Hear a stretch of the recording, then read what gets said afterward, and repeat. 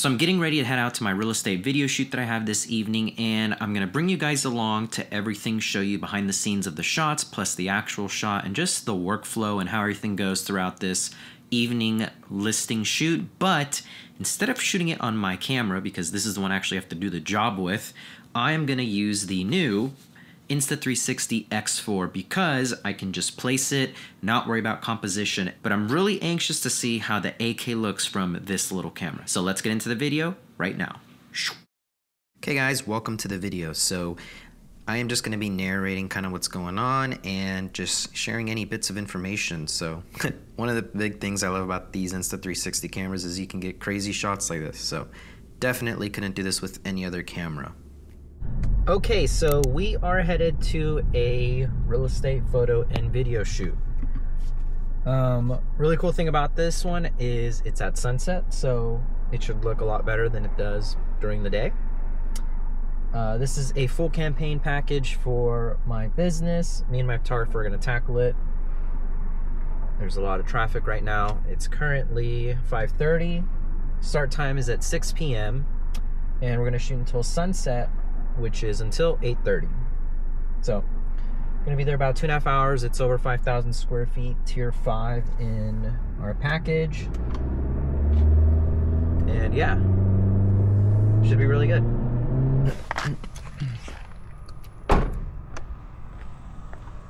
Okay, so just pulled up to the property. It's this one right there.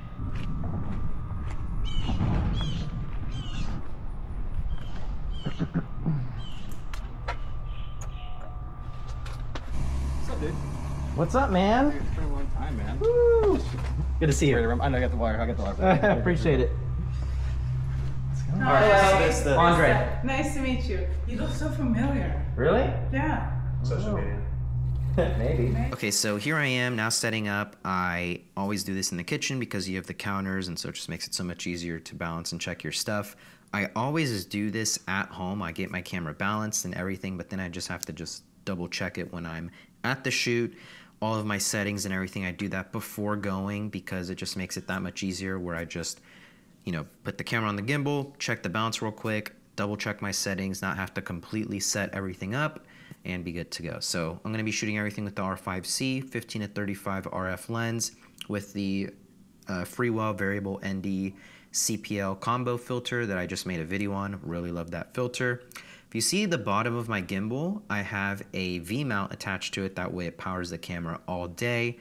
That way, especially for some shoots like this where it's twilights and I don't have to be any sort of pressured to have to go back and switch batteries. I just have power all day, so it's super convenient. So,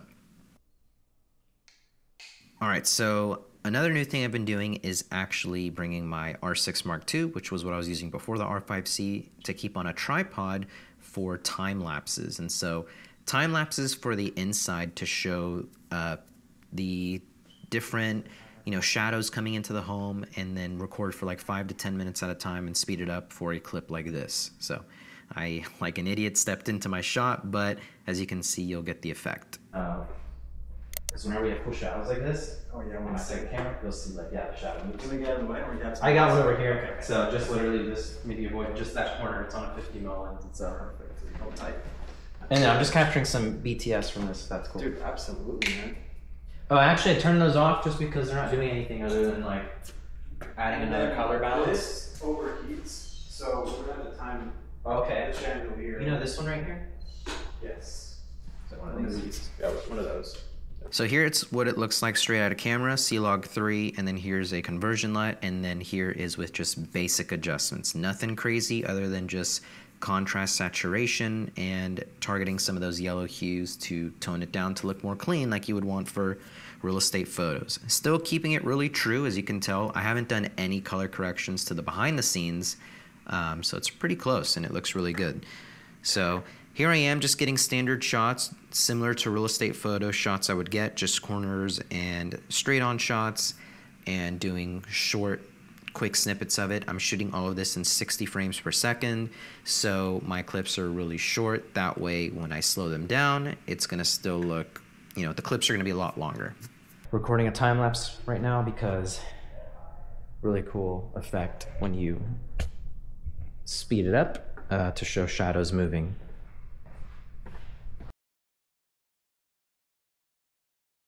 So right now I am shooting these main living areas inside. Normally I do the outside first, but we just have really good natural light coming in right now. So shooting all of these first, and then I'm gonna do the outside. Okay, so here is the dining room now. So I normally shoot everything, all the outside first, but because we had this really nice light coming in, I'm like, I'm gonna do these inside shots first and then go outside. But yeah, like I said, these are my favorite types of shots to do, just coming in, revealing a room, adding either a slow pan to it or just do a straight on shot or slider shots. I never try and get really complex and add multiple movements into it. I just feel like it takes away when there's a lot going on. Obviously, I understand if it's like a higher paced social media video, but like I said, here it is. Here's a straight on shot. All I'm doing now is simply adjusting either my aperture or my filter, but other than that, my ISO is staying the same, white balance for the most part because it's all, you know, same color temperature in this room, and yeah, just getting all the different angles that I can. So corner shots coming in, I'm gonna redo that shot again just because if I didn't feel super confident in it, I'm gonna try something else also, so I'm adding more of a panning to it, you know. That way there's just variety in editing, but I'm also taking, you know, being mindful of not just overshooting at the same time. So, and you'll see here in this kitchen example, I'm revealing kind of like how you would walk into this kitchen, and then I'm gonna do it again just to get a different perspective. And this one is gonna be really cool because I'm going to actually automate some of the exposure changes with keyframes. And so here I am exposing for this main part of the kitchen, but then now exposure is gonna go down as we enter this room. So I thought that was really cool. Really easy to do, just keyframing the exposure. So it's another neat trick to do. Here's one of the main reasons why shooting at this time of the day is so good. Everything is a lot better balanced. You get window detail. Like this shot looks so good. So yeah, absolutely love the dynamic range difference that you can get by shooting either in the morning or in this case later in the evening, because sun is going down, there's less light outside, so it matches more of the inside. Because I guarantee if this was the middle of the day or like noon, these windows would be like, you know, super white, more blown out. So really cool that you can see some detail, even almost some sky detail, but just looks really good and makes it look a lot more professional in my opinion. And so love being able to shoot better times of the days like this, but it's not always possible. So having a camera that has really good dynamic range helps. But so now I'm zoomed in to 35mm on my lens and I'm getting detail shots. Sometimes I'll throw on my 50, but something like this where I'm being raced against with the sunset, I just really want to, you know, get the shots that I need and go. But so this is really cool. I'm adjusting my CPL, and as you just saw, I was able to completely get rid of those smudges and make the blacks more deep and more rich. So one of the huge benefits of not only being able to cut reflections with CPLs, but also bring back that contrast and deeper blacks, because here in the BTS shot, you can see it's all kind of smudgy, but didn't look like that in the final shot. I didn't do anything to it. It was just all because of the filter. So another detail shot, just showcasing the flooring and details around the fireplace, just anything else to add to make it more interesting. And I love doing detail shots, not to just specifically show any upgrades or features, but to break up the wide shots and make it more interesting, like more upscale, not just a typical real estate video shoot where it's just all wide shots. So especially this dining area was staged nicely, so I wanted to highlight that. But now I'm doing the same thing with the bar built-in thing over there, and just anytime I can use foreground or reveal a space by just hiding it behind something, like whether it's the wall or something like that, just makes it more interesting in my opinion. That way it's not just a really, you know, makes it more interesting is what I'm trying to say, not as boring. So here I am, love when I get light rays like this coming in. This is a good shot to highlight the flooring. Kind of just, it's like a little glimmer on it and it looked really cool. Of course, it started to fade at the end of that shot, but still got it, I think. And then I'm gonna get another angle of the fireplace again, showing that CPL effect. Really cool that we can do that. So here you can see the effect that it does. So deep blacks, it also affects the glare on the floor, but I'm focused on the fireplace to make it look, just to make it look more deep and get rid of those smudges that we were seeing before. And then I'm just redoing the shots, making sure I got it. Really easy to do that and just find the one that works. Getting that detail shot of this fixture, you know, things like that that the agent would want to highlight or see in the video. Entryway shots. So again, I automated the exposure in this where it's a lot brighter, and then now it's gonna go down and be more of the correct exposure for this room. The editor may or may not use any of these, but for these examples, I wanted to show that you can do that if you wanted to. So really cool. And I'm gonna redo it again, but didn't need to show that, just don't want this video to be super long. So now moving on to the primary. As you can see, the realtor and the seller are just kind of bouncing around, but so I did this one with the light on first, and then you're gonna see that I'm gonna redo it, just because if I'm iffy on like how it looks with lights on or off, I'm gonna just get both options and then I can make a decision in editing. But in my opinion, don't be afraid to turn lights off if it makes the shot look better. Like in my opinion, this looks better than when the light was on. I think it looks a lot cleaner. You know, all the light source is just one color temperature from the windows. I don't see anything wrong with that. I think it adds to the aesthetic of the room, you know, especially how it's laid out and the colors and everything. So again, just getting different perspectives. Got started with the corner shot, now getting a straight on shot just to give my editor varieties. And it's just really simple. All of these are like 2 to 5 seconds long, again, because it's 60 frames per second. Really easy to just, you know, slow it down by up to 40% and then just get the sections that we need. So as you can see, my formula is just before every room, I'm gonna adjust the white balance. So as you can tell from the behind the scenes, it's really, really yellow, but in camera, it looks really good because I adjusted my white balance to match that. So most of the other settings stay the same and I'm just adjusting white balance. Okay, headed outside now. It's gonna be pretty interesting because we have a ton of tree coverage and the sun is behind the house. So it's gonna be a little bit harder to shoot, or at least to make it look good. See what we can do. All right, moving on to the outside. I was about to get started and take my first shot, but as you can see, kind of hard to tell, but I'm moving the security sign that's usually in front of homes. Just makes it look a lot better if you remove that, a little bit cleaner. And since I'm walking back, I'm just gonna get a shot of that at the same time. So walking backwards, I feel like gives you some of the best, or some of the smoothest shots versus walking forward, in my opinion. That's why I redo some shots. You know, if I walk forward and then I walk backwards, do it again, as you'll see in some of these examples. That way I just have options if one turns out better than the other. And in this case, I didn't notice that someone walked by, so I totally missed that. One of the good things about having backlit situations like this, while it's not the best for the front of a home, is you get really interesting, more interesting visuals with sun flares.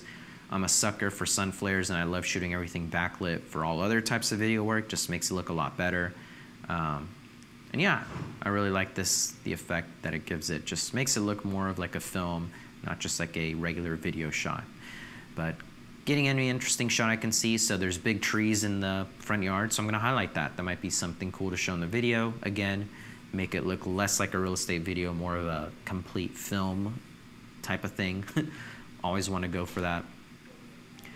So now moving on to the backyard, I exposed for the backyard shot. So I exposed for this frame that you're seeing right now and just started inside, showcasing what it's like to walk out there and kind of redoing it again just to get a bit of a different perspective, doing a little bit of a pan to it, and then, you know, if we use it, great. If not, whatever.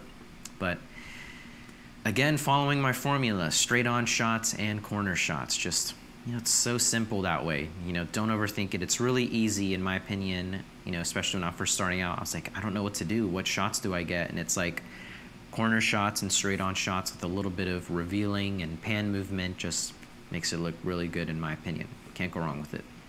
I always get behind things, like in this case, behind the tree, behind the branches to reveal certain things. Anytime I can add foreground elements, again, makes it more interesting. Insta360 X4 has been great so far. Love that it's like really easy to do this. I'm not even checking the shots whatsoever. I'm just picking it up, putting it by me, and moving on. Head-on shot, revealing it, pool in the foreground, looks really cool. Kind of the best angle that I can get, showcasing the whole back of the home. And then just moving on over here, again, revealing stuff, makes it more interesting. And just whatever looks good composition-wise. You know, outside, I will go to pan, not just pan only, but the other one, where you can also look up and down with your verticals, and so I'm not worried about that so much. And again, reversing that shot probably looks a lot better. One of my favorite shots, funny enough, but again, this is why backlit sun flare stuff looks so interesting. Shots like this are really good B-roll shots to have either at the beginning of the video for title stuff, just to, again, break up those wide shots and not just be all regular real estate shots, in my opinion. Just adds more to it. Drone shots. Drone shots are tricky for a property like this because it's just all tree coverage, so you got to be really careful. I'm going to try a little bit of some artsy shots under the trees, and then of course get your standard over the trees shots.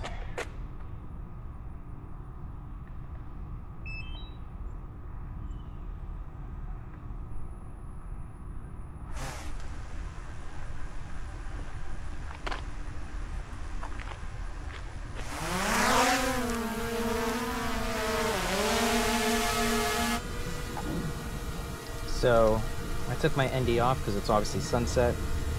Can't use auto, even though funny enough I do most of the time. It just works really well.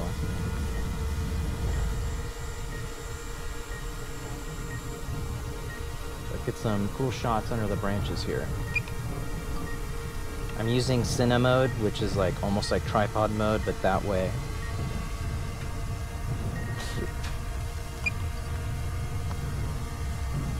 They're slow and steady.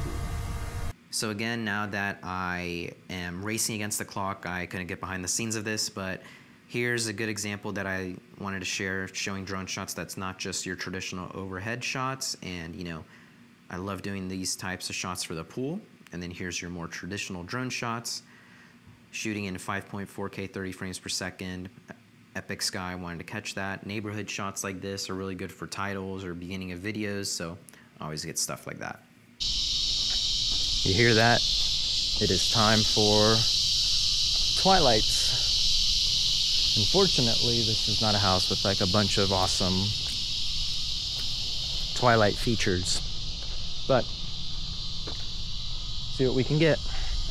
Okay, now for Twilight. So I'm outside. It doesn't matter how many times I do this, I always get stressed because I'm just racing the sun, but in this case, just checking my settings, realize I don't need my filter because it's already getting pretty dark, and I'm telling my photographer like, oh look, I think those lights are off. You know, this is one thing that makes it more stressful, but I always want to make sure all the lights are on, less that I have to do in editing. Obviously I can't correct that for video, but I don't want to have to Photoshop stuff for the photos, and so we were just waiting for the seller to turn some on. And so here's some of the Twilight shots that I got.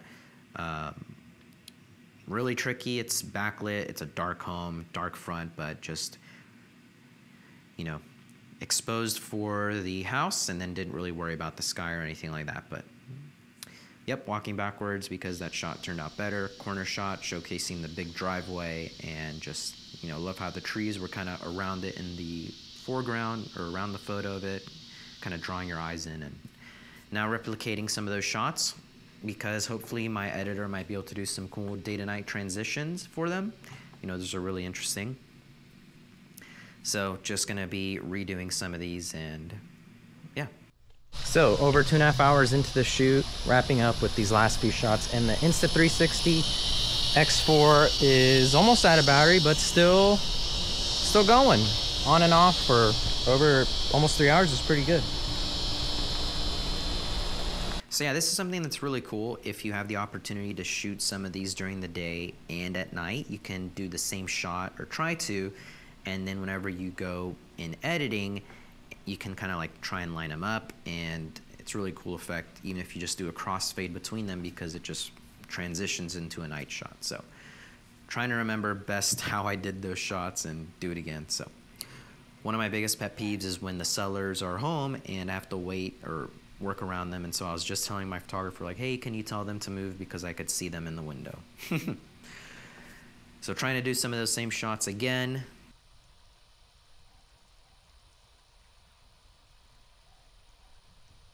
So I'm replicating a lot of the daytime shots I got to hopefully do some cool day to night transitions for some of these same ones.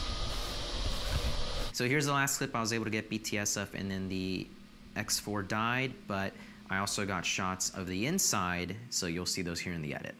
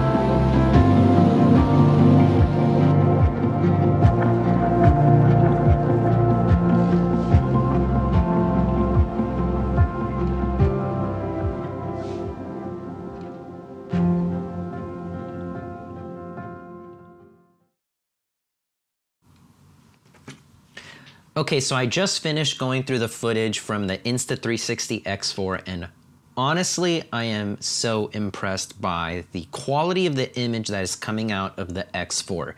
It is insane. I know that they say it's 8K and obviously it's supposed to be really good, but to actually look really good is kind of different, because I remember when 4K cameras were coming out, you know, whenever everyone was shooting 1080p, and they would advertise, you know, shoots 4K, and it was like not that good. Or kind of like older phones that don't shoot really good 4K. This is not the case. This is like really good 8K quality for a 360 camera. So I was just looking through everything. Right now I'm in the Insta360 studio, just kind of previewing everything that I shot. Just the quality looks so dang good, and the dynamic range is really insane too.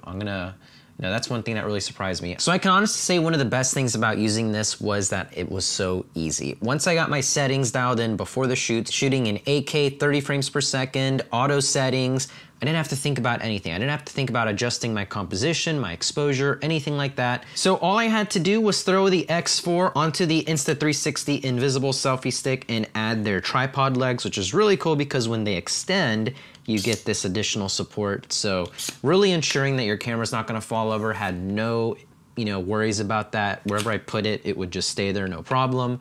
But it just made it so easy to do that, because it just is really hard to capture, shots of me doing these gigs, because I don't wanna have any sort of distractions and to think about setting up another camera, even if it's my phone, checking the composition, all of that stuff. All I have to do is just place this over there, and now because it's shooting in 8K, I know that it's gonna look really good, and I can recompose it in the Insta360 Studio to how I want it. So just all in all, great image quality, and it's super easy to use. So if you're using this for capturing behind the scenes of you, or even if you're vlogging like some of the shots that I did in the video where I was just talking to the camera, it has really good audio quality too, in my opinion. Okay, so here I am in my studio recording on the Insta360 X4, just so you can compare to how it kind of was on my main camera compared to the Insta360 X4 that has no external mic. Right now on my camera setup, I'm using the DJI mic, but on the Insta360 X4, I'm just using the internal mic. But yeah, you can just see that it sounds really good in my opinion, especially for what it is. This would be a really easy solution for content creators, people that want to get into making videos, because it's just an all-in-one package. So definitely just really impressed, and just the image quality, I can't get over that. It's just such a big upgrade from the previous model, which is right here. You can see that the comparison between them, they're so similar. It is really, really a tiny difference. So I love that the form factor is still really small from the X4 compared to the X3, but the quality difference is huge, because even though this one, the X3 would shoot 5.6K, it was still not the best looking image, versus now it finally looks really, really good. So shooting 8K 360 video makes a huge difference, and it's finally to the point where it's on par with like other cameras in my opinion.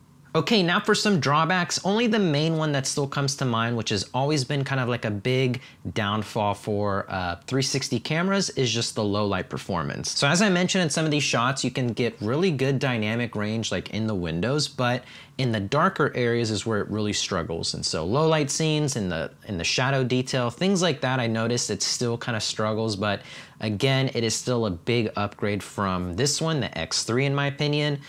Because I felt like even when shooting outside with the X3, I don't know if it was just doing too much HDR video stuff, it still kind of had kind of like a not so great image, and that's not the case with this one with the X4. Probably the only main drawback, but other than that, like, I am just so impressed because this screen is bigger, it looks really good on here, the preview is really, really nice, the battery life was more than I expected, and then overall, the image, again, is just the best that I've seen out of any 360 camera. Yeah, this will definitely be my new behind-the-scenes camera, because that's what this used to be, but this is a lot better. So if you're interested in picking up the Insta360 X4, you can head to the link in my description and also support me in the channel. So leave a like if you enjoyed, comment down your thoughts, subscribe if you haven't already. I would love for you guys to be part of the channel, and I'll see you guys in the next video. See ya.